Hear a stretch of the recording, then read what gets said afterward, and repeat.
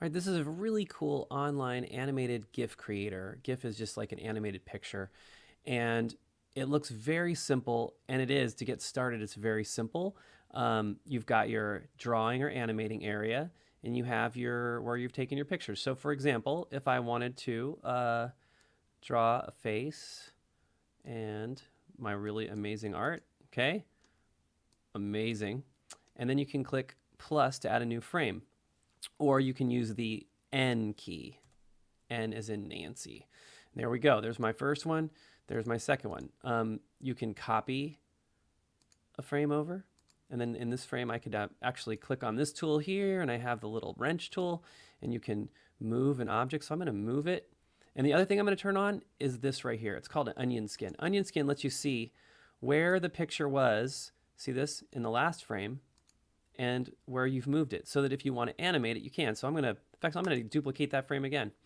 And I'm going to click on this frame, and I'm going to move it a little bit more. And then I'm going to duplicate it again, and I'm going to move it even a little bit more. And then I'm going to hit play. All right, there's my animate. That's just to get started with it. And that's not messing around with any of the things like, you know, picking a color. Maybe he has hair. Mustache, eyebrows. That's gonna look weird. You can add text. So there's a text tool. Hi. You can choose the different fonts, apply it, click. You can make it bigger.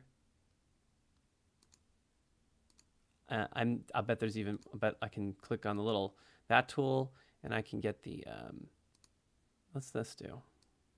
Oh, look at that. You can shrink and grow the size of the image by pulling to the right or the left, and then I can switch back to this tool if I wanted to move it. Play. It could get bigger. So anyway, I haven't even, and there's a whole nother set of tools over here. You can look for an image. You can look for an image online. You can change the speed, the playback speed, how fast or how slow. And there's a lot of cool things that you can do. All right, hope you find this something fun to do. We'll dive more into Brush Ninja, and also don't forget to click save. It saves it online for you, or you can export it as an animated GIF or one of these other options. I don't recommend saving it as an image because it's going to take every individual picture and export those out. But if you have another program you want to work with it in, maybe that's what you would do. Then you just click export, and it's going to ask you. It's going to make a little thing, a little commercial for them, and then you'll have a save button, and then you'll get the classic pop open save window, or it will automatically download depending on how your computer's set up.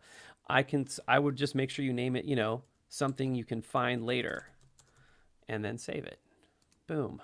All right, there you go. Brush Ninja, and then there's the X to close out. Have fun with it. Maybe show me something you've made, and have a great day.